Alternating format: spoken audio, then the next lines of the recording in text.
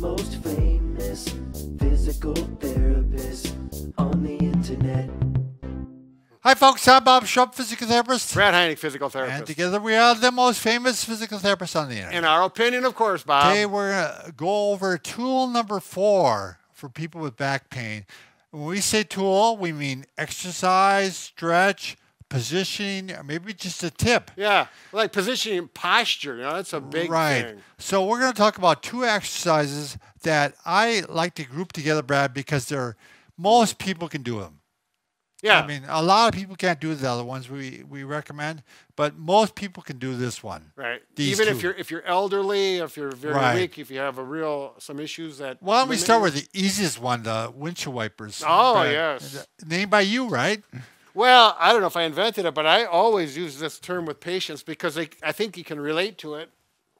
So you wake up in the morning in bed, and you can jump right into this, Brad, right? Yep, you got to have the covers off your legs because they're going to pull your knees up like this, keep your feet together and your knees gently together. There's nothing real tight with this. And then simply keep your feet together and your knees and roll this way, but keep your shoulders glued to the bed, so to speak. And we get a little gentle rotation. Yeah, why don't you show the wrong way, Brad? Yep. Why don't you show the shoulders come up? Let's do this. So if you're going like this, we don't want that. We want this. And by doing it this way, he's actually getting some movement in the back and the hips. Yeah. And we're working the core muscles a little bit too. Right. One thing that's really important is, you got a question about? Yeah. Okay. And you're going to answer it right now, Bed.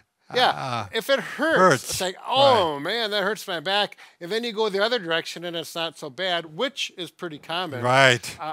Do not go the direction that hurts or go that direction to the point of pain. Right. But don't push into it. So, if you pain. go to like 8 o'clock, go to 8 o'clock. I don't know.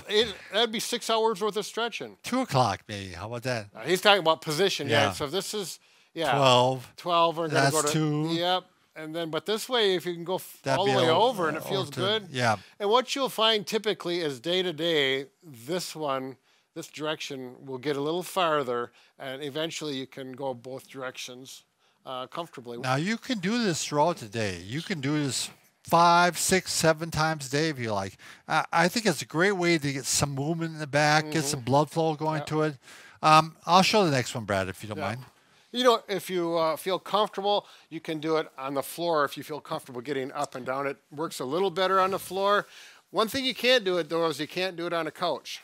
No, I would say not to. Because one side gets in the way. Next one is cat camel, Brad. And you have to be able to get up in the quadruped position. That means on your hands and your knees. This is the cat camel, Brad. I'm not sure why, because I don't know which way is the cat way. Well, the yoga people always square us. Basically, you're going to arch up like this while you're putting your head down.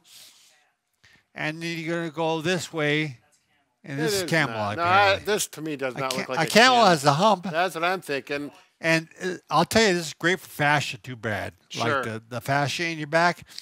But it's a really good way to get movement, and it's not that difficult to do, and you can work it more and more every day.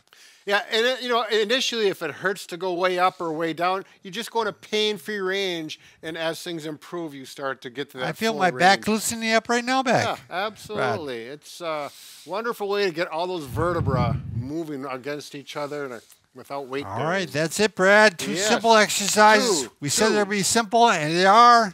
Give them a look-see and see what you think. I would like to say have a goal.